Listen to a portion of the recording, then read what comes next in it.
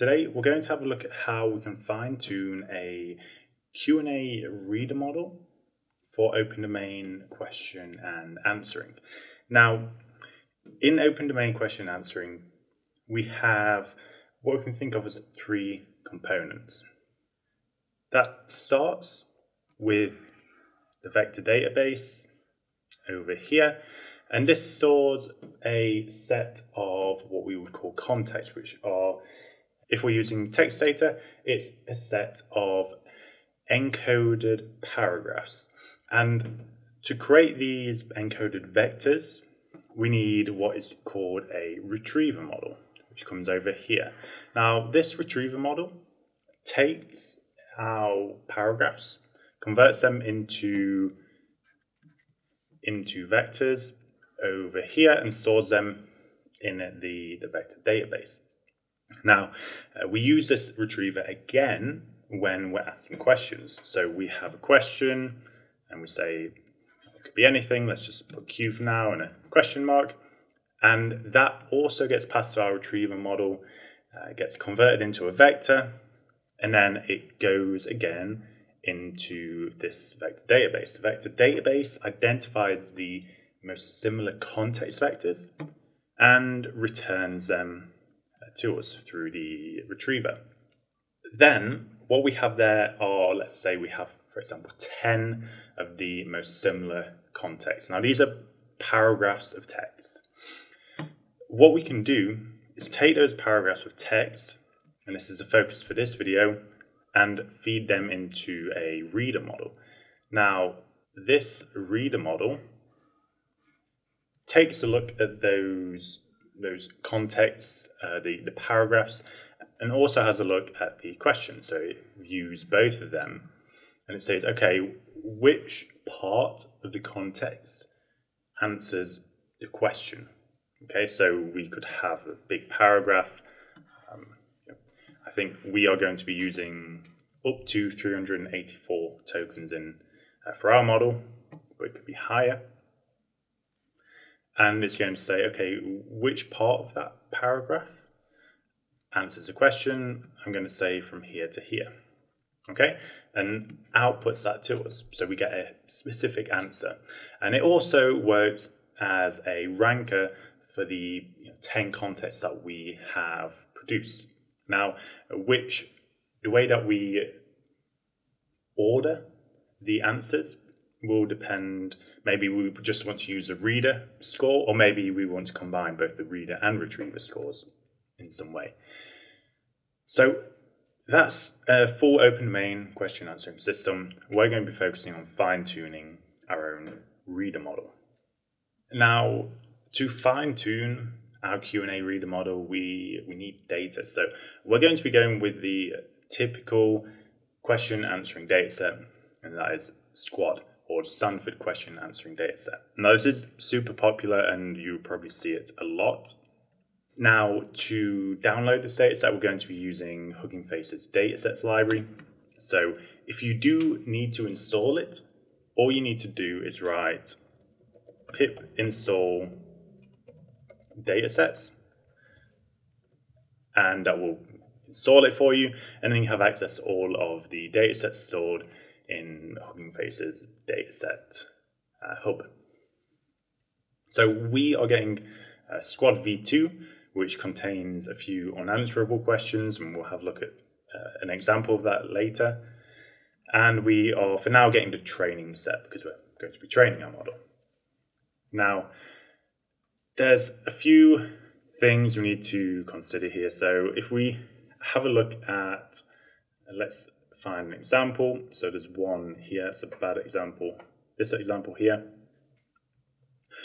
In that data set, each sample has ID, title, context, which is important for us, a question, again, important, and this answers. Now, I've already formatted this, so in the actual data set, you don't have this answers end value. We actually just have answers start and text, but it's fine because answers end, we just calculate as the answers start plus the length of text. It's super easy. But what we can see here, okay, we have the question, when did Beyonce start becoming popular? And in these answers, we get the answer begins at position 269. So in here, if we go through 269, I'm not going to count, I'm just going to find the answer, begins here. So this position here is 269, this I. And the answers end, which we have calculated here, but we just calculated from the length of the actual text, takes us all the way over to this. So that is the specific answer within that context. So when we're training our model, we're going to be feeding a few of these things in. But just note that the answer start that we have here is the position in the string. It's not the token position, which is what we're going to be feeding into our model during training. So we are going to need to find a way of converting from the string position to token position, which we will cover. Now, let's just visualize that a little bit better. So we have this is a different example. So we have the question over here. We have a small context on the right. And what we're going to do is tokenize that using a Hugging Face tokenizer.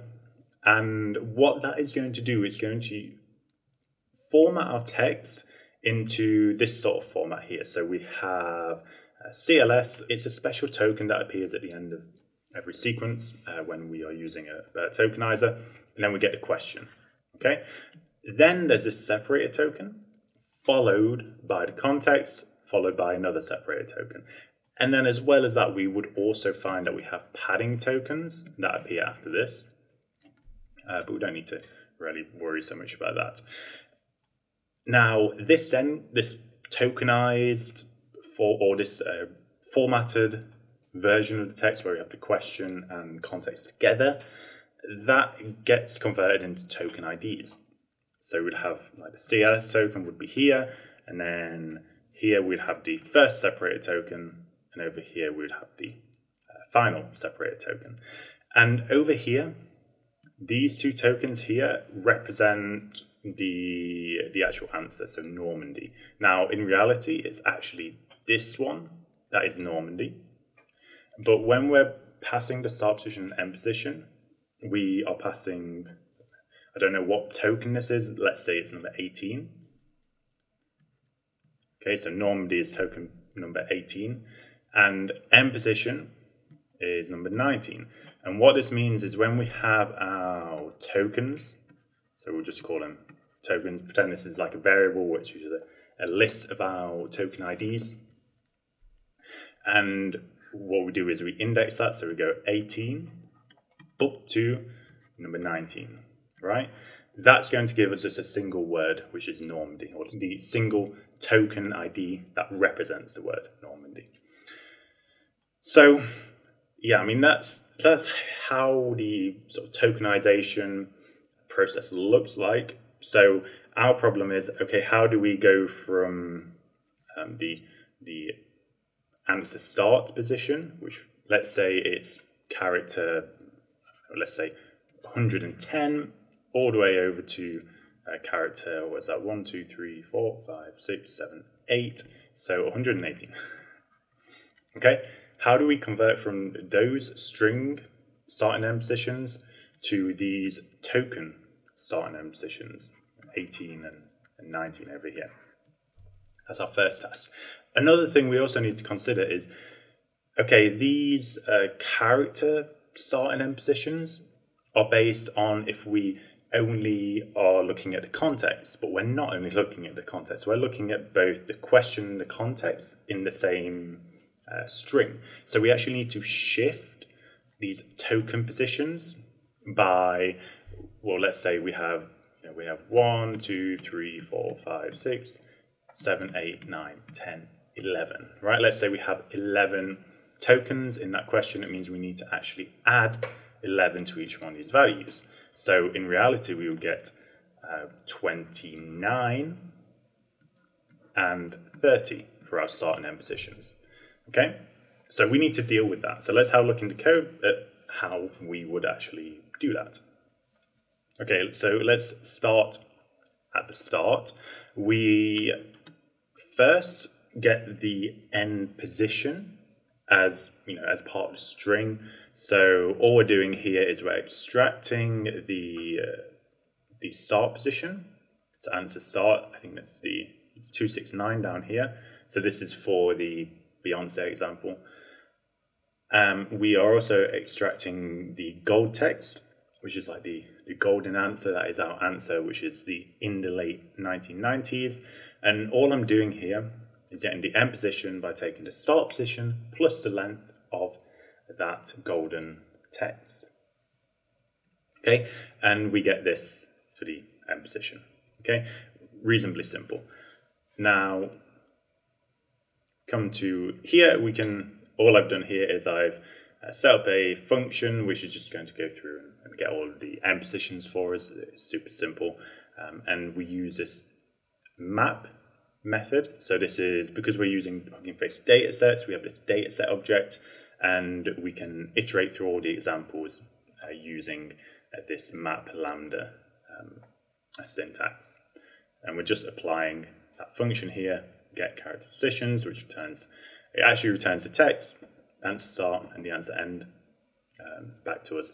All we're doing here is initially we have like a list. Our text and answer start are in a list, but there's only one item in those lists. So I'm just extracting them out of the list. And yeah, so from there we get this. So beforehand, answer start here is actually a list with a single item 269 inside.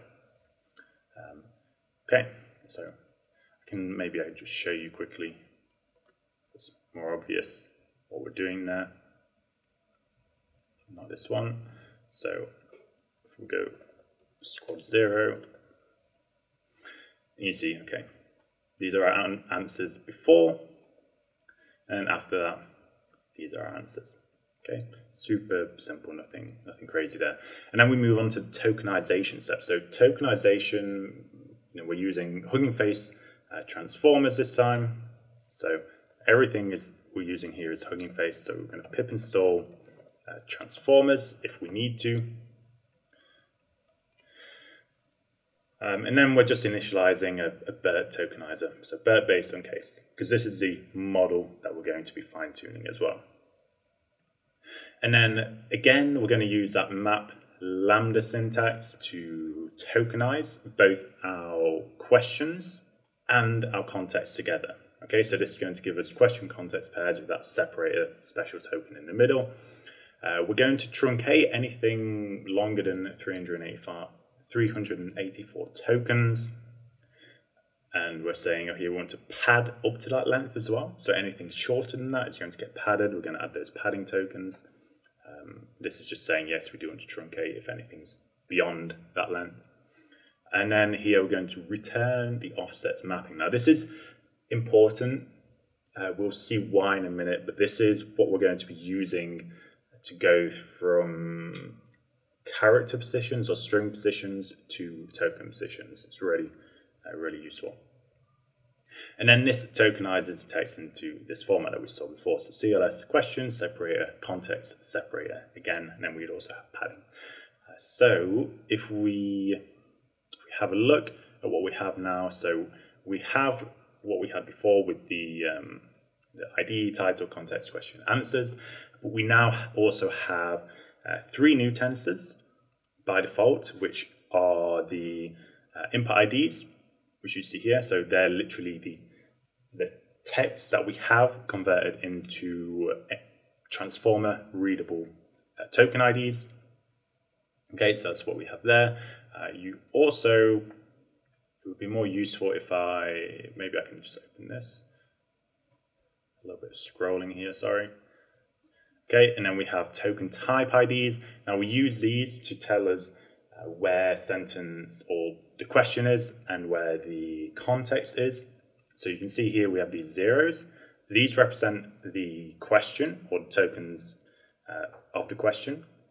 And then these ones down here represent the tokens of the context. And if we keep going down, we'll see that they turn back into zeros. This is not because we have question tokens following our context tokens. This is where we have the padding tokens. Okay, they're also represented by zeros.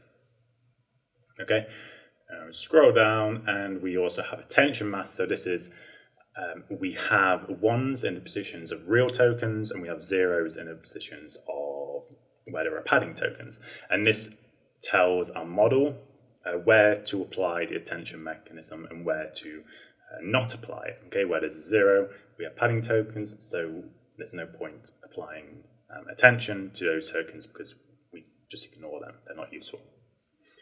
Okay, and there'll be one more. So they're the three default tensors, and we also had that return offset mapping or offset mappings parameter set to true. And this is what that will return. So we have list, and what we have here are the start and end positions of each token. So we start with the CLS token. That doesn't exist in our original strings. So it starts at 0, ends at 0 because it isn't there. But we do have, I don't remember what the first word is. First word is when, right? So the first word of our question is when, because it is when did Beyonce start becoming popular? So from those positions, so those character positions, W, H, E, N, they're the first character positions, and we know that because this is in the or at least position number 1 in this list of offset mappings, we know that when has been assigned to the token at position number 1. So that's going to be useful because later on we will be able to take the character's start and end positions and use this to map them to token positions. One thing to note though is that we have the question positions here, and then it goes back to 0 for the context positions. So the first word in the context is Beyonce, and I assume that's probably about 7 letters long. Okay, and then the answer I think is at 268 or something along those lines. So we would come all the way down here and we say, okay, where's 268? It's here. Okay, so the answer would start here with this token. Okay, and then we'd also find for the character end, maybe it's 268, and say, okay, it belongs here. So that means that the span of our answer in token positions is from that. Let's say this is position number 24 or something, up to position number 29. Okay, that's all there is to it. It's not too complicated. So to actually deal with that, there's also the decoded text here, by the way. So you have CLS question, separator, context, and they have all these padding down here. So we're going to come down here. The first thing we need to do is calculate. Remember before we said we have the question followed by the context. So we need to find the length of the question so that we can shift all of the token positions by that value. Okay, so what we do is we take the token type IDs and we find where the 0 tokens first stop. So that's a position where our sentence A or question stops, and we move on to the context. So we do that, and then we also sum the token type IDs because the only ones in there represent the tokens of our context. So we can just sum that, and what we get is the question length is 9 tokens long, and the context length is 165 tokens long. Okay, so that's really super simple. I wanted to just show you here. So if we decode decode the input IDs from the start to the end of the question length, we get the question part. And if we do the same, but from the question length to the context length plus the question length, because again, we're shifting by the question length there, we get the context, right? So that's, yeah, super simple, nothing crazy going on there. So then we can get the context mappings like that. So then we have our context mappings here, and we're going to use those to get the positions, token positions of our answer start and end. Okay, and then we come down here, and this is the code we actually use to get those start and end positions. So we go through, we're just getting the character start and end positions here, and then we're saying, okay, if the character start is between like the start of the mapping and the end of the mapping, then that means that this position, because we're looping through each one, is the token start position. We do the same for the character end to get the token end, and at this point, if we find this, okay, if we find this before the end, we break. Otherwise, we just go right to the end of the mappings. But if we don't find the character end before we reach the end of the mappings, we go into this final bit of logic here. And if we reach that, that means that the end of the answer is out of range, which probably means it has been truncated off of the actual context. So in that case, there is no answer, and we set the token start and token end to 0.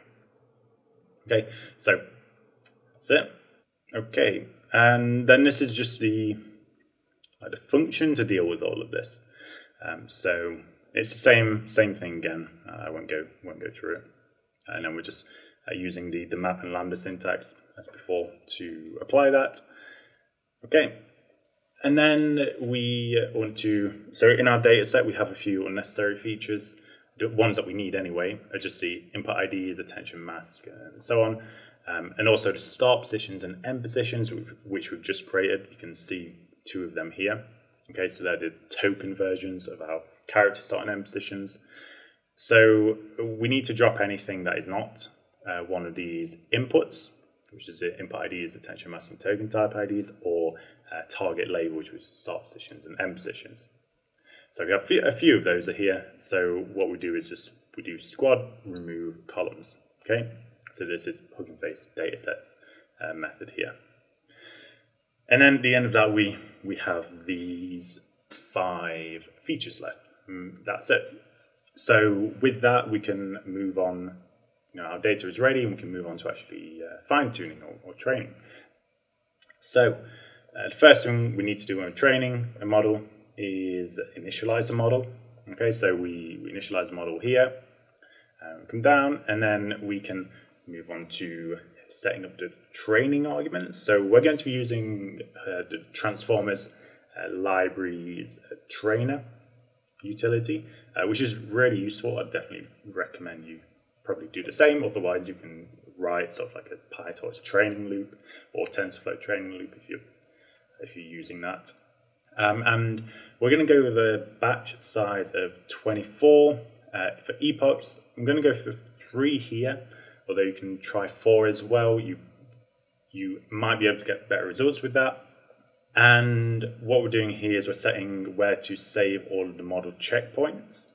Okay, we're setting the learning rate. Again, I'm using 2e to the -5 here, which is what is used by for the deep set BERT-based Squad 2 model. But in the actual base paper, they actually use 3e to the -5. So you can play around with those and see what works best. And then for the batch size, again, that's just from the BERT Squad 2 paper. Number of training epochs, again, I said, you can change it as you want. We have a weight decay of 0.1, and then we warm up the training steps, the learning rate, for 10% of the total training steps. Okay, now when we're feeding our data set into our model, it's basically just going to feed in a list of dictionary objects, and we can't use that for training our model. We need to batch all of those together into like a single PyTorch tensor. So we use this default data collator to do that. And then we set up our trainer. We're going to train on GPU if possible, otherwise CPU. And then we initialize our trainer like this. Nothing weird going on there. The args are just the training arguments we just defined, and then we train. Okay, so that's how we fine-tune our reader model. Thank you very much for watching. I hope this has been useful, and I will see you in the next one.